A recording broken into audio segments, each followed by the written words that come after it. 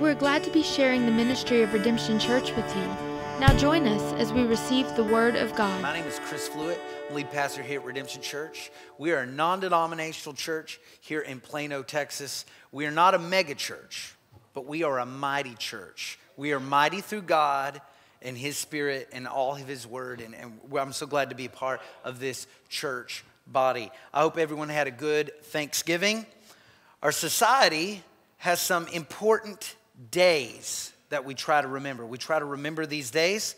Raise your hand if you know what we are trying to remember on these days. I'm going to give you some days throughout the year that we as a society try to remember. So raise your hand on each one if you know what I'm talking about. The third Monday of January. The third Monday of January. Anybody got that one? Anybody got it? Shout it out if you know it. Martin Luther King Day, marking the birthday of the great civil rights leader. How about the first Thursday of May? First Thursday of May. First Thursday of May, anyone? Memorial Day. It is the National Day of Prayer.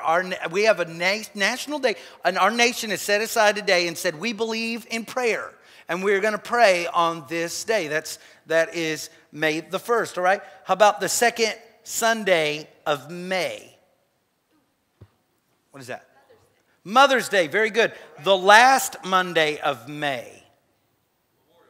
Memorial Day was formerly known as Decoration Day. It commemorates all men and women who have died in military service for this great nation, the United States of America. How about this? June 6th. June 6th. Anybody know this day? What is it? What is it? No, June 6th. June 6th. D-Day. D-Day. On this day in 1944, American soldiers and other Allied forces landed on the shores of Normandy, France. This was a costly yet key victory in World War II. I'm thankful for the men and women who, the men, I don't think there are any women present, that gave their life on that day. How about this one, the third Sunday of June? Father's Day, got it? All right, how about September 11th? We know September 11th, right? That's very recent. Actually, I didn't know. We're trying to get a name for September 11th. It's called Patriot Day, observed as the National Day of Service and Remembrance. It occurs on September 11th each year in memory of the 2,977 people killed in the 2001 September 11 attacks. So it's called Patriot Day. How about this? The fourth Thursday in November. Thanksgiving, excellent work. A national holiday of giving thanks for the blessing of the harvest and of the preceding year. How about this one? Coming up this next week, December 7th. Pearl Harbor Day, a day where we remember the attack on Pearl Harbor in Hawaii, 1941. December 25th, Christmas Day. It's the day that we try our best to be materialistic pigs. No, we try our best to remember the birth of Christ. All right. So how did we do? It was kind of tough, right? We've got these days of remembrance. I'm going to throw one more out at you. November 22nd. Anybody, any people from Dallas know what November 22nd was? It was the JFK shooting. Very sad day. I didn't even mention days like Talk Like a Pirate Day, Star Wars Day, Groundhog's Day, Boxing Day. See, those are the ones I should have named. Y'all all knew those. Bunch of weirdos in this church. All right. We have these days of remembrance, commemorating important events. And some of these days I talked about are incredibly important days. Days of extraordinary sacrifice, days of admirable achievement, even days of heartache and loss that we don't need to just forget about anytime soon. But we often still forget. We all know D-Day is important. We forget. We all know Pearl Harbor Day is important. We all forget. We have these life-altering moments in the history of a nation, like September 11th, 2001. And we know in that moment that life has changed forever. Remember that day? We can't imagine ever forgetting how we felt in the moment. In that moment, we're like, oh, I'll never have trouble remembering what I was doing when I heard the news, where I was, how I felt, how I responded, what I saw on TV. We know we'll never forget those things. But I got to tell you, humans are forgetful. But there are some things we can't forget. You would say that, right? Oh, there's some things we just can't forget. We're forgetful, but we're not that forgetful. But I just have to tell you, do you understand that that is exactly how people felt when they heard about the attack on Pearl Harbor in 1941?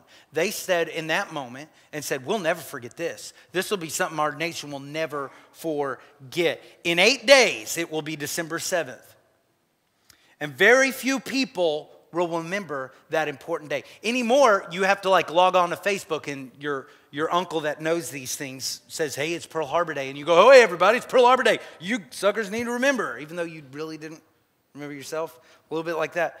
The day that Pearl Harbor happened, that infamous day, the waking of a sleeping giant, people could not imagine forgetting that day. They could not imagine a time period where people said, December 7th, I don't know what that is. That doesn't ring a bell.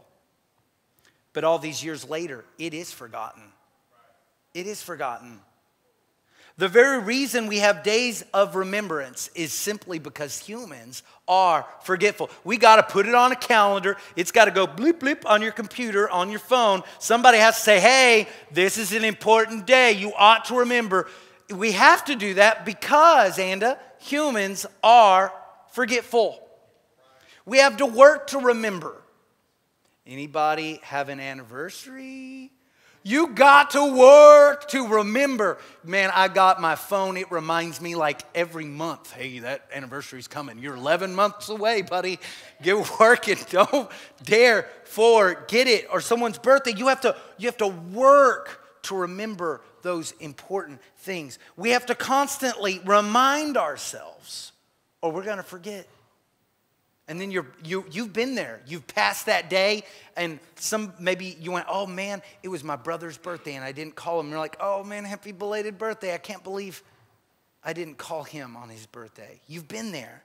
It is human nature to forget. And if we forget, can I tell you, you lose a lot more than just a memory. Let me tell you about some things you forget. You lose lessons learned from history. Man, it's painful to see the direction of our nation because if you look at history, you already know what's going to happen.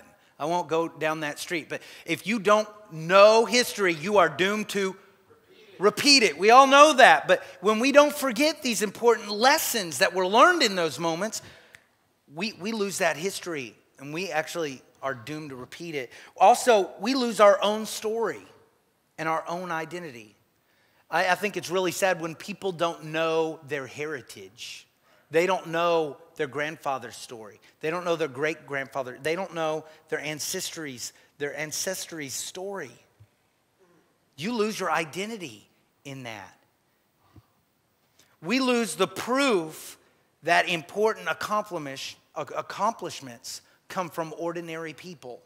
When you don't remember these special days, when you don't remember these special life events. The spiritual things that come from a life in God must be remembered. The spiritual things that come from a life in God, they must be remembered. In fact, God commands us to remember. God had promised to lead Israel from slavery in Egypt into the land God had promised Abraham. You know that story? It's in Exodus. In Joshua 4 comes the very moment they would need to always remember. It came that moment. Okay, guys, this is one of those important moments. This should be on our calendar. It should be circled. We should have a name for this day, and every day we repeat it. We remember this day every year. It would be the moment that they would cross over the River Jordan and enter into the Promised Land. It is the first time these slaves are getting to set foot. They've gone from slavery to wilderness wanderers, now to kingdom people, free and with a future. Let's read together. Joshua 4, going to read several verses here. Joshua 4:1. And it came to pass, when all the people were clean, passed over Jordan, that the Lord spake unto Joshua, saying, take you 12 men out of the people, out of every tribe, a man. Verse 3, and command ye them, saying, take you hence out of the midst of the Jordan, out of the place where the priest's feet stood firm, 12 stones, and ye shall carry them over with you, and leave them in the lodging place where ye shall lodge this night. Verse 4, then Joshua called the 12 men, whom he had prepared of the children of Israel, out of every tribe, a man. Verse 5, and Joshua said unto them, pass over before the ark of the Lord your God into the midst of Jordan, and take ye up every man of you a stone upon his shoulders, according unto the number of the tribes of the children of Israel. Verse 6, and this may be a sign among you, that when your children ask their fathers in time to come, saying, what mean ye by these stones? What do these stones mean? Verse 7, then ye shall answer them, that the waters of Jordan were cut off before the ark of the covenant of the Lord. And it passed over the Jordan, the waters of Jordan were cut off, and these stones shall be for a memorial unto the children of Israel forever. It is reiterated in verse 22. Tell them, Israel crossed the Jordan on dry ground. Verse 23, for the Lord your God dried up the Jordan before you until you had crossed over. The Lord your God did to the Jordan just what he had done to the Red Sea. I'm going to say that again. The Lord your God did to the Jordan River just what he had done to the Red Sea when he dried it up before us until we had crossed over. Okay, lengthy reading. Thank you for staying with me on that. We need to remember. That's what this whole command of God is right here in Joshua 4. Listen up, Israel. You need to remember. God spoke to Joshua. It wasn't enough for them to walk into the miracle. You see, we think it's enough to just feel God's presence. We think it's enough to have the miracle. We think it's enough to go, oh good, that good thing happened. God says, no, not so quick. It wasn't enough for them to cross over from the wilderness into the promised land. It's not enough. It was not enough for them to experience God in the moment. Man, it is so cool when you're in the moment and you know God is doing something. You ever been there? Man, you are seeing God do the miracle right in front of you. You are seeing that person that no one ever thought would come to the Lord. You are seeing them melt before God and call on his name. It is a cool moment. People that are sick, you're seeing them raised from sickness and be healed. You're seeing someone get saved. You're seeing someone's sins be washed away. You're seeing that. That is a cool thing. But let me tell you, God wants you to know something. It's not enough. You need to remember. You got to remember, God instructed them, commanded them to build a memorial to remember what God had done forever. It says those words, forever. It's a memorial forever. God told them to take time. Oh, but God, we got to get on to the next thing. No.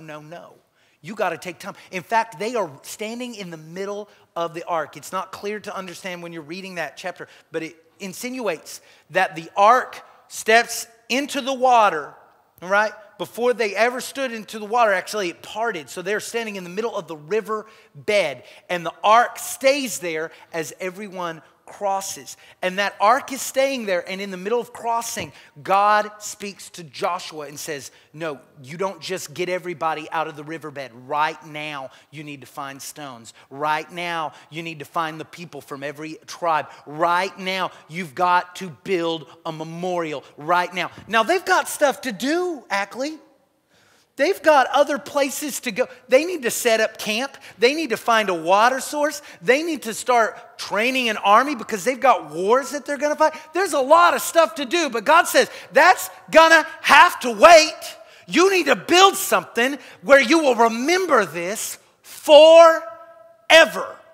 I tell you, sometimes you have that God moment and you're off to the next thing. Stop.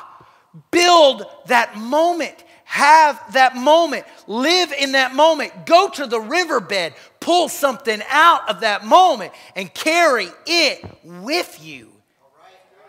God told them to use great effort. Now it says go in there and find a rock. But if you notice, it says find a rock and place it on their shoulders. All right, we got rocks that we hold like this. But then we got stones, big boulders that we're carrying like this. All right, put that on me. Okay, I'm going to carry that one. All right, look out. Help me. All right. Great effort needed to be. So Israel, you need to take time to remember. Israel, you need to take great effort in this. And then God goes further. He says everybody involved needs to be involved. God told every tribe to be involved. He said, find a man from every tribe.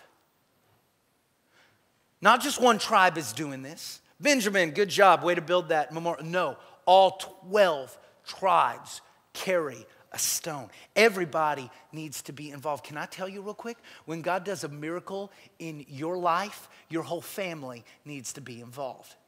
When God does a miracle in you, your whole church needs to be involved. People need to be involved.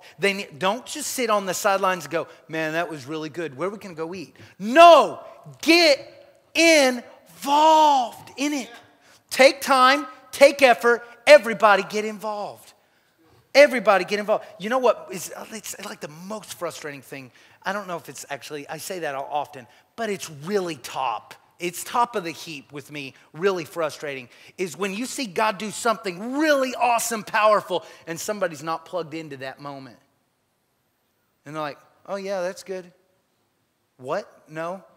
We're talking about the mighty God just parted the waters and they walked over on dry land. No, don't give it one of those, oh, that's good. No, fall over on your face before the Lord, people. Get into it. Be absolutely connected to what God's doing. God told them to build a memorial.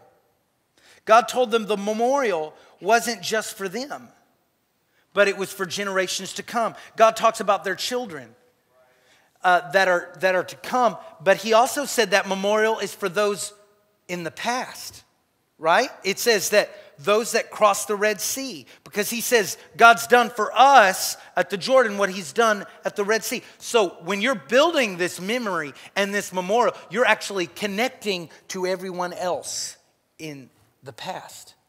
Can I remind you that those that crossed the Red Sea did not cross the Jordan? Can I remind you that? But their memorial is in the promised land. Isn't that powerful? They never reached the promised land, but their memorial, they're remembered. They're going to be planted in the promised land. And let me tell you, one day Jesus is going to come and they're really going to be in the promised land. God's promises are yes and amen. They're true. All right. They weren't left in the wilderness. They are going to be in the promised land. So it connects the generation that was, but also connects the generation that is to come. Their children, let me tell you, what happened there in that moment also connects to us spiritually as the children, spiritual children of Abraham. God wanted them to remember, but can I tell you, God wants you to remember. God wants you to remember. Every story that's in your Bible, you can connect to it like it's your story because it is your story. You are part of the household of God. What happened for Isaiah, you can get excited about because you're a part of the household of God. What happened to the Apostle Peter, how he walked out of a jail cell when in the morning he was supposed to have his neck cut with a knife, with a sword, and lose his head. But God sent an angel, open up the doors. You can rejoice over that like it's somebody that you absolutely live with because you're part of the household of faith. That's a part of that memorial. That's a part of connecting. All right. Israel needed to remember. Israel would face struggles. Would they face struggles in the future? Yeah. Would they have enemies in the future? Yeah. Good Lord, we forget about this, don't we? God works the miracle. It's like, oh man, it's easy street now. No, another problem every time. Another problem is always coming. Look at somebody and say, hey, another problem's coming. Look out, duck, it's coming. They needed to remember that the God who parted the Red Sea and brought them out of Egypt was the same God who parted the Jordan and brought them out from wandering nomads and brought them into a place of prominence and power. That same God who that parted the Red Sea was the same God that parted the Jordan. That he would be the same God that would make a way out of no way when they faced battles. The same God who would work miracles with his same mighty hands when they were sick and dying. With the same God that they were surrounded by their enemy. They needed to remember that. But if you don't remember this, you're going to freak out in the present. If you don't remember what God did for you yesterday, you are doomed to freak out again today. Every time. If Israel would face their current problems with an understanding that comes from remembering what God had already done, it would make a world of difference for Israel. But they often forgot. Israel often forgot what they had done. You can look in your Old Testament. It's shocking. There are times, there are whole passages, there are whole chapters, there are whole books of their history where they went, we don't even know where the Word of God is. Where's the law of God? Does anybody know where it is? Oh, I found these old scrolls in the temple. Let's read them. Oh my goodness, how could we have ever lost this? Who forgot these? God wrote this. This is the commands of God. It's in there. Crazy. Oh, we forgot to put out showbread. We forgot to keep the lights burning in the tabernacle. On and on, they kept forgetting all these things. And then they'd run into their next problem and freak out, lose heart, say God has killed us. We might as well go back to Egypt and be slaves, all that kind of stuff. David, the shepherd boy David, shows us how remembering God's victories lead to bigger victories in bigger arenas and against bigger enemies. Let's look at it. 1 Samuel 17. We got a little bit more reading to go. It's all right if we read a little bit in church, isn't it? Yeah. 1 Samuel 17:32. David said to Saul. Saul is the king. So that's King Saul to you, mister. Let no one lose heart on account of this Philistine. Your servant will go and fight him. Pop quiz, what is the name of this Philistine? All right, can someone describe him? He's big. He is a giant. All right, and David described him. He is little and he is young. All right, 1 Samuel 17:33, Saul replied, you are not able to go out against this Philistine and fight him. You are only a boy, and he has been a fighting man from his youth. So right here, we have the king of Israel. He doesn't remember everything God has done in the past. He's in the middle of the moment. He's freaking out. He's hiding in his tent saying, what do? We can't do anything. We're dead meat. We're just going to bide our time until Goliath comes and kills us all. Oh, you want to fight him? Well, you can't fight him. You don't know anything. Wake up, dude. This is not God's first day on the job. This is not God's first battle. This is not God's first miracle. Amen. I think God's up to it. Yeah. But Saul forgot. Israel forgot. Verse 34. But David said to Saul, your servant has been keeping his father's sheep. Now, we can pause right there because that almost seems like an unrelated story. You ever hear someone start off on a story and you're like, when they start, you're like, what does that have to do with anything? Listen, there's this big giant, but don't worry. I've been keeping my father's sheep. It's like, where is this story going? Who is this kid? Get this kid out of here. But he goes on. When a lion or a bear came and carried off a sheep from the flock, verse 35, I went after it, struck it, and rescued the sheep from its mouth. When it turned on me, I seized it by its hair, struck it, and killed it. 36, your servant has killed both the lion and the bear, this uncircumcised Philistine. I love this. He doesn't even name this giant. He's not even worthy of being named. His name is not worthy of the lips of David. There is another name that is worthy of the lips of David. By the way, he walks into battle. He says, you come to me with a sword and spear, but I come to you in the name of the Lord. You see, what name are you talking about? What name is going to be on your lips? Are you talking about the person that's going to kill you and you're magnifying the problem? You're magnifying cancer? Is cancer, if you got cancer, the worst thing you can do is talk about cancer. You need to start talking about the healer. You need to be talking about Jesus. You need to be careful what name you're remembering. Amen. Not in my notes, but you needed it. Verse 36, your servant has killed both lion the bear. This uncircumcised Philistine will be like one of them because he has defied the armies of the living God. Side note, they're all hiding in tents, but he has defied the point here is not the armies. The point is the living God. See, God's not hiding in the tent with you. He's out on the battlefield waiting for you. Preach, preach, preacher. That's some good preaching right there. All right. Verse 37, the Lord who delivered me from the paw of the lion and the paw of the bear will deliver me from the hand of this Philistine.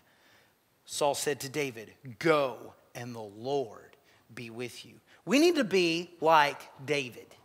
All right. That's who we need to be like right there. The little shepherd boy David stood in front of the Philistine giant Goliath. He stood in front of his biggest challenge. The biggest challenge he's ever had. Right there. He stood before the king of Israel who said, you can't do this. He stood before his brothers also in that area. They said, what are you doing here? You're such a dumb kid. Get out of here.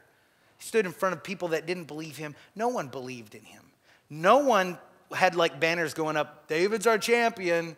No, not at all. But yet he stood there. David reached back and said, the God who was with me. I remember a little about the God who's with me. The God who was with me helped me kill a bear. The God who is with me right now helped me kill a lion.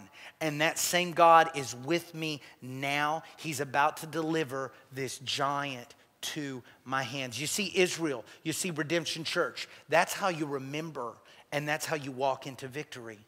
All right. In the middle of your hardship, you end up playing video footage in your head. That's how you think of things, right? You see pictures, you see moving film in your head, and you think in that moment, you see in the moment your defeat coming. You're thinking, you see the defeat coming, you see the people laughing at you, you see the failure, you see the walk of shame as you're walking out. Now, you can play those scenes of people laughing at you, people telling you, I told you you couldn't do that, David. Or you can remember what God has done for you. If you take time to remember what God has done for you, you see, you can operate in fear or you can operate in faith. Why don't we start running some video in our head about what the Lord has done for us? Why don't we start running some faith video in the head of what God is going to do for us? Amen.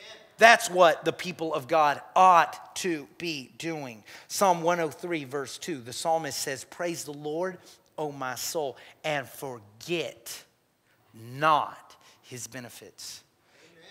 If your praise is stagnant, if you're like in the presence of God and everybody's singing and you're like not connecting and you're like, I just don't know what's going on. I just don't feel God today. I'm just not feeling it today. Can I ask you something? Have you forgotten something? Have you forgotten all the Lord has done for you? Have you forgotten his benefits? Because when you remember his benefits, no one has to tell you to start praising him. You start praising him. That's how it works. If your faith is lacking courage and boldness, can I suggest maybe you've forgotten some of the things that God has done? If you're freaking out, you're full of fear.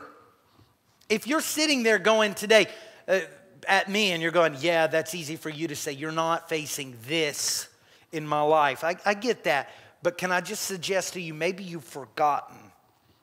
Have we forgotten, Redemption Church? Sometimes the way we are not bold, the way we're not courageous, the way we're not passionate, that those levels dipping in our lives, maybe we need to reach back, go back to the riverbed, pick up a rock, and declare, God did this for us. We walked through on dry ground. God won this victory for me, and he's going to win the next victory for me too. Amen. So it's important that you remember, right?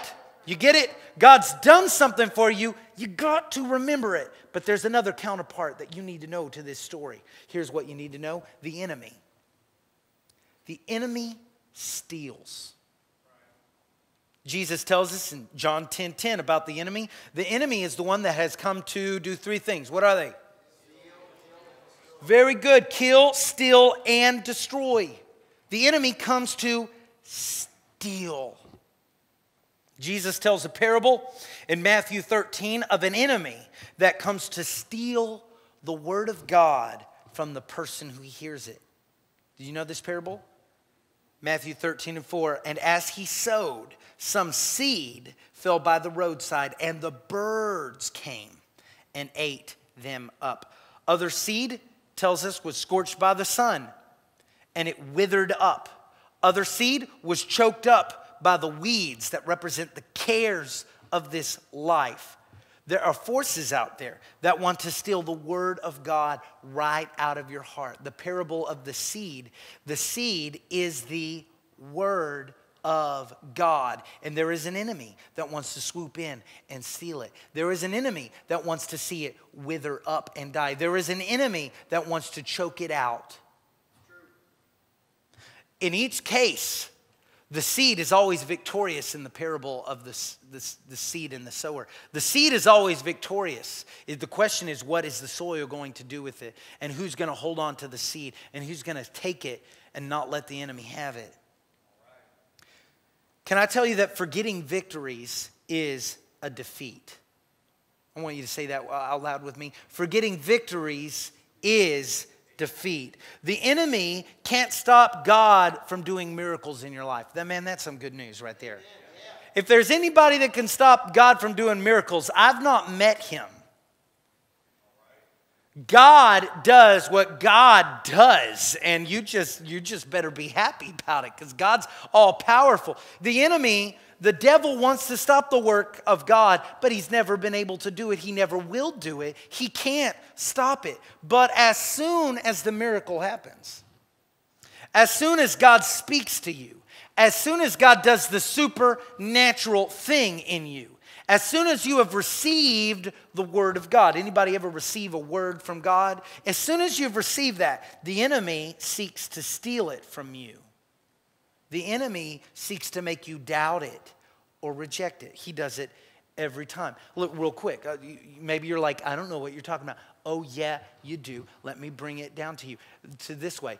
You ever have God kind of tell you to do something and you're like, oh man, God told me to do something. But if you wait, you'll end up going, wait, I don't know if that was God. I think that was God. I mean, that could have been God, but it could have been me just doing silly things. I better not do it. What just happened there?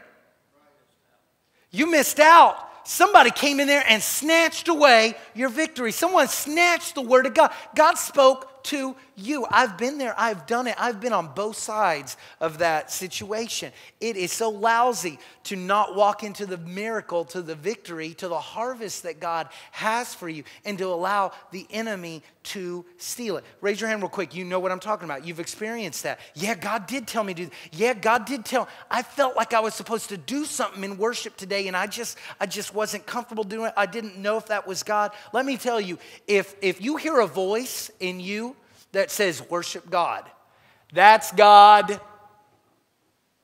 It's not the devil.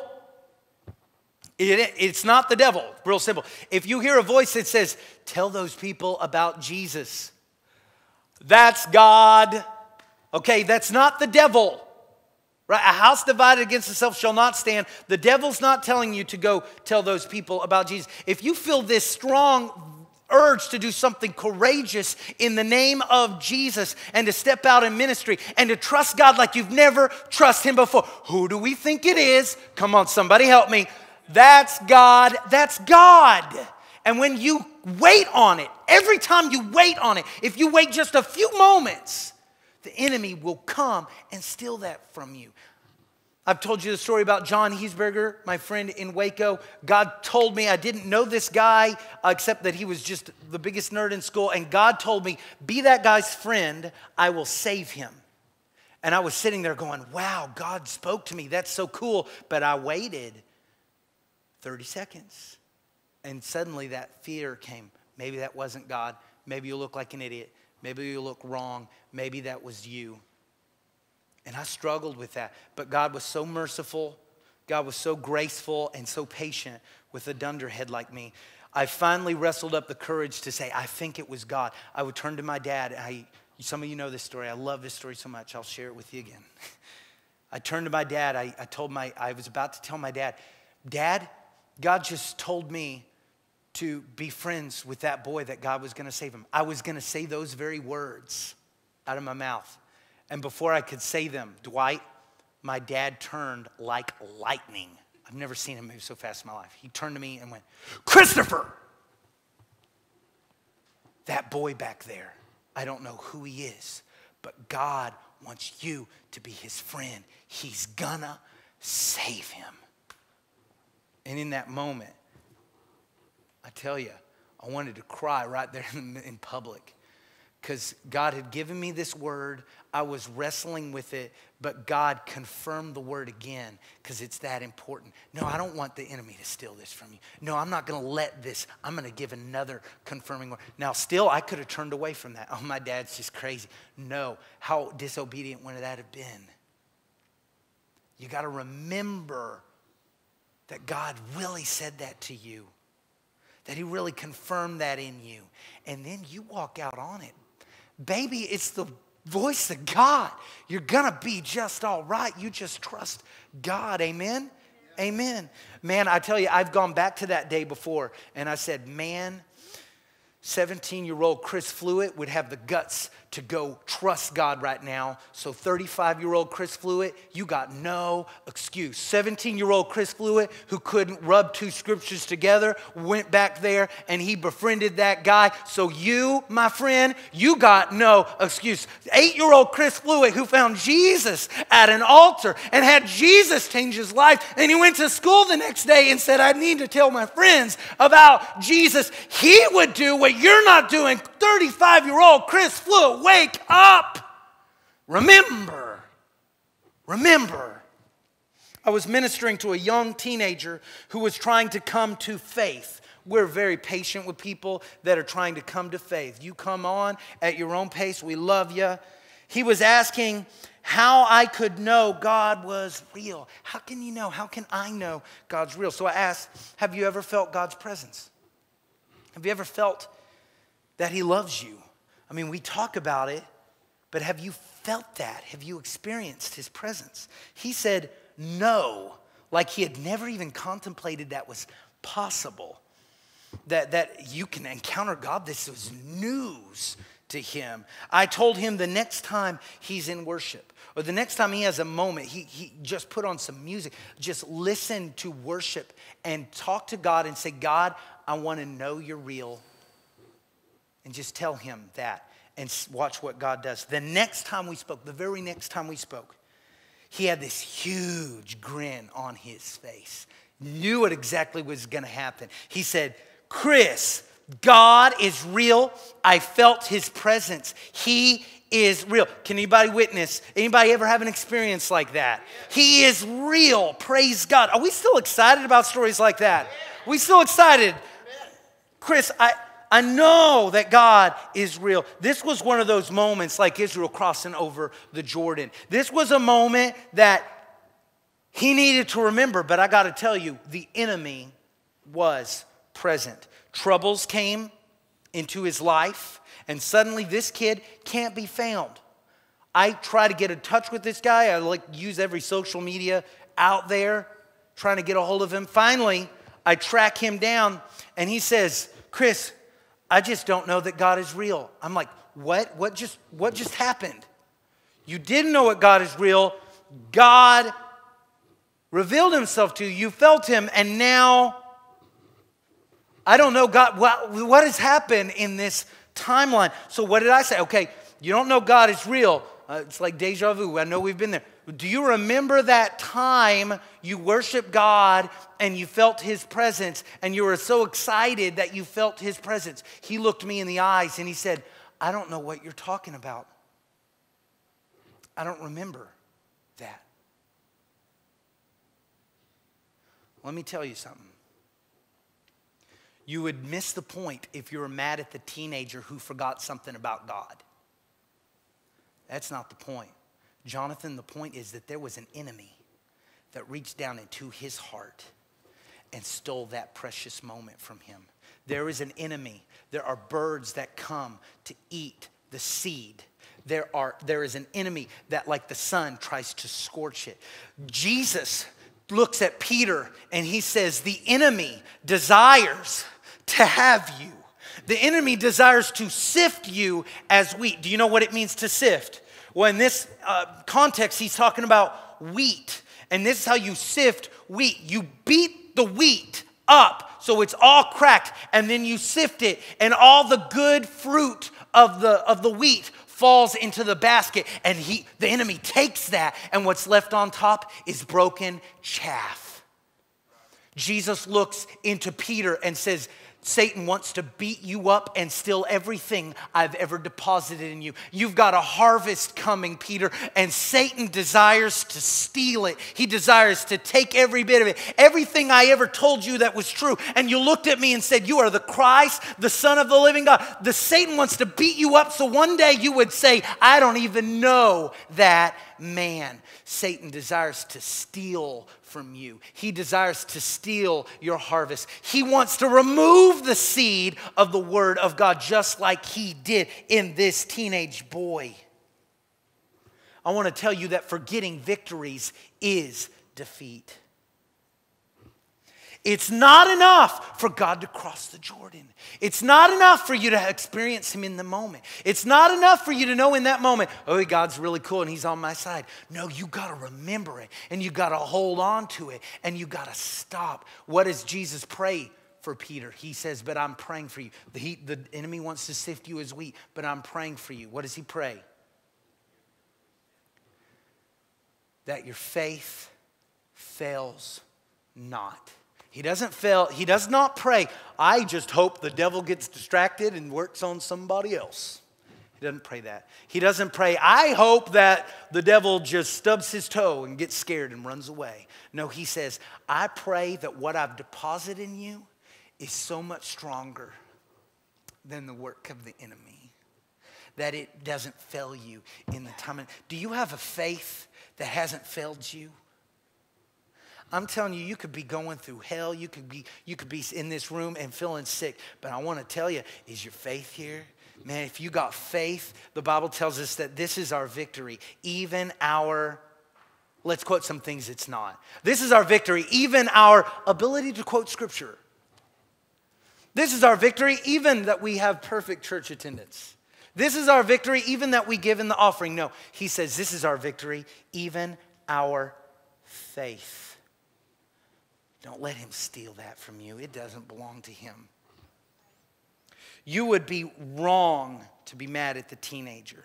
I'm mad at the enemy that swoops in to steal his victory. Can I just be frank with you, Redemption Church? I see a church that ought to be operating at a higher level of victory. I see a church that ought to be operating at a higher level of passion. I ought to see a church that is praying and asking God, use me for your service. What has happened? Where are we? Has somebody stolen something from us? Already the enemy is moving to steal the word that you're hearing right now. He's already at work at it. He works tirelessly. He can't stop the blood of Jesus. He can't stop Calvary. He can't stop the grace and mercy of Jesus, but he can little by little distract you. Little by little make you doubt. Little by little make you fear. But he is a liar and God's word is true. He is a liar and God's faith, the faith that comes from Jesus, brings victory. Anybody believe it in this house? You believe it? I believe that with all that's in my heart. He's already at work to remove the experience you had in worship today. The clarity, the direction, the calling that God has given you, the enemy is swooping down to take it. Don't forget. Humans are good at forgetting. Remember. I want to close with this. I want to encourage you. I want to charge you today to fight, to remember. You got to fight to remember. Jude 1:3 says it like this. Jude is such a great book. It's one chapter long. If you've never read a book of the Bible, read Jude today, all right? Verse 3, dear friends, although I was very eager to write to you about the salvation we share, I felt I had to write and urge you to contend for the faith that was once for all entrusted to the saints. What is Jude saying here? He's saying, I felt like I just had to tell you, you need to fight to remember.